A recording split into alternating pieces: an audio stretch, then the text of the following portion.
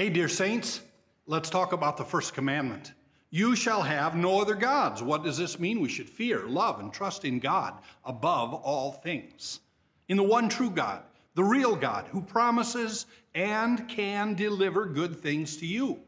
So often, though, we trust in false gods. We trust in things that are made by man. We trust that this thing will make promises to me that will make me feel good, and I trust in that. Can this save you? Can this creation of mankind with its empty promises save you? Not at all. Only the one true God who knows you and loves you and has called you into a relationship with him through the gospel. That's the one true God.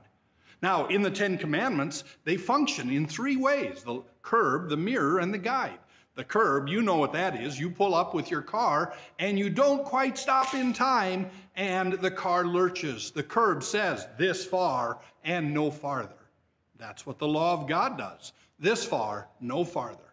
The mirror, you know what that is too. You get up in the morning, you look in the mirror and you think, oh my, I need more sleep.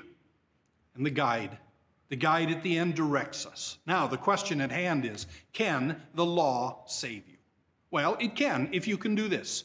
Keep it all 10 commandments, all the time, forever and ever, from the time you were conceived until the time you breathe your last. Can you do that? Nope, neither can I.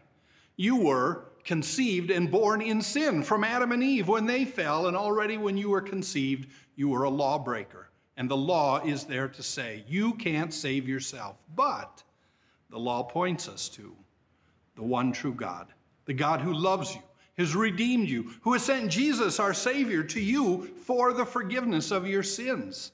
This is the good and gracious will of God, that you would be saved and that he would be your God. For I am the Lord your God, the Holy One of Israel, your Savior, Isaiah writes, and God speaks, who will be with us always. Now, where is the gospel in the first commandment? Where is the good news in the first commandment? Well, like all the commandments, it's hidden. It's here. The God of all creation, the God who said with a word and spoke and everything came into creation, the God who created you and brought you into the world loves you, and he wants you to know him. He wants you to have a relationship with him. So he comes into your world through water and word. He connects you to Jesus for the forgiveness of sins. He gives you faith so that you can believe that these commandments are for you. This is the one true God who has said, I want a relationship with you. That's a great gift when somebody reaches into our brokenness and pulls us out and says, I love you. I'll send a Savior for you.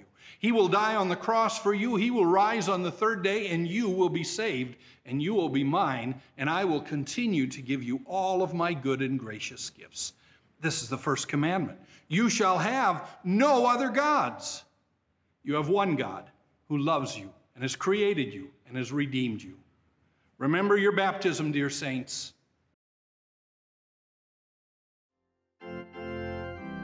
Thank you for watching Higher Things video shorts. If you're looking for an easy way to support Higher Things, remember to like, share, and subscribe.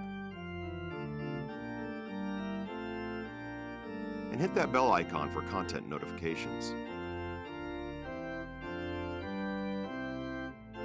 You can follow Higher Things on social media and on our website, higherthings.org. If you love what we're doing, we ask that you remember us in your prayers and donations.